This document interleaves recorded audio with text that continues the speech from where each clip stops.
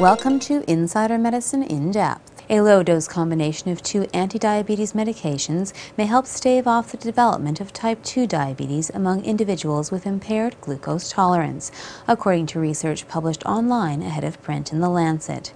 Here is some information about IGT. It is a condition in which blood sugar or glucose levels are above normal, but below that seen among those with diabetes. It is considered to be a pre-diabetic state, with many who suffer from this condition going on to develop type 2 diabetes. It is associated with a combination of impaired sensitivity to insulin and reduced release of insulin by the body. Researchers from the University of Toronto randomly assigned over 200 individuals with IGT to receive a daily low dose of anti-diabetes drugs, including rosiglitazone, commonly known as Avandia, and Metformin, commonly known as Glucophage, or a placebo. Treatment continued for an average of about 4 years, and the participants were regularly assessed for the presence of diabetes. Only 14% of those who took the medications developed diabetes, compared with 39% of those taking a placebo. This means that only 4 individuals with IGT would need to take the drugs for 1 case of type 2 diabetes to be prevented.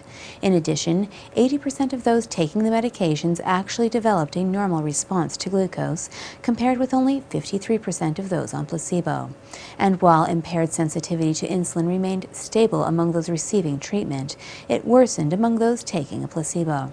We had a chance to speak with Dr. Bernard Zinman, one of the investigators of this study, who offered some further insight. I think the bottom line message is that people who are at high risk of developing diabetes because they have a family history, are overweight, have high blood pressure, and demonstrate on glucose tolerance testing a condition called impaired glucose tolerance, they can benefit from a therapy